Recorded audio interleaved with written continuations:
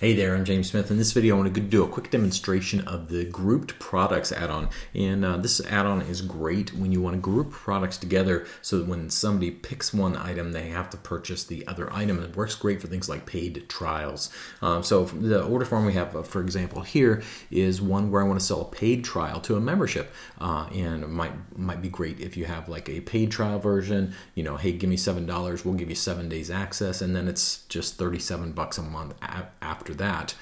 Or you can go ahead and pay now and get make a one-time payment and get unlimited access. So that's the offer that I've got here. Is it's $37 a month after 7 days, or you can pay one-time payment of $37. And so what we want to have is that if somebody picks the monthly membership, that they get charged. For 7 days, they get charged $7, and then they also get, after that, they get a subscription created for the $37 per month, and it just shows us $37 per month after 7 days.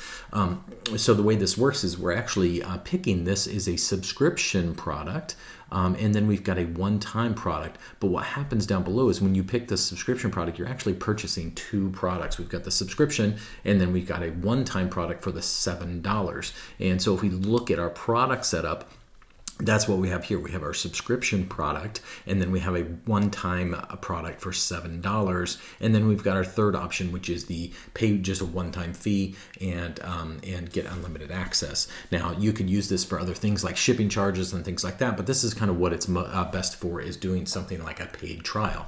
So that's what this does here, and we can see if we switch options, then we just get our one-time payment, but if we switch back, we get our two products added. And so these products are grouped together, and that's why it's called the grouped products add-on. So you have a group of products. When you pick one, you automatically get the second product or third, fourth, fifth product added to your order form. It could be one product, could be or groups of, it could be a group of two, could be a group of 5 different products. You can do product bundles, you can do shipping charges, and say, hey, if somebody picks this one product from this order form, then I want to charge them $7.95 shipping. If they don't pick any, if they pick a different product, then I don't want to charge them anything. So you can group products together, but works great if you want to do something like a paid trial.